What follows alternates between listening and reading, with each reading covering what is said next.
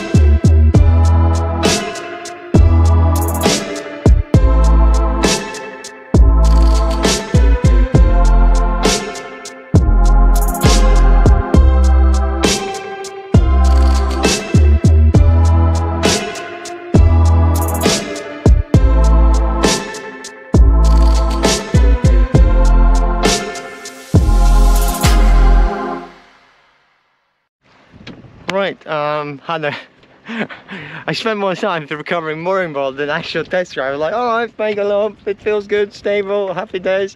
We'll come back, you know, like, don't need much, like, too much, you know. And then, yeah, my mooring board was like, yeah, it just goes by, then I got swinged on that boat. I was like, oh my god, this is not right. But that's what I get when I want to go solo-handed test drive in a river. Well, it's not that windy. Thank God I didn't try it yesterday, because like I would be like, yeah, that would not go well. So yeah, so one more successful test try. The engine, the motor was fine, didn't cut out. I couldn't verify what was the end temperature because my phone discharged. That's why I thought, well, let's cut the what's his name, test shorter, just because I have no real feedback from the motor.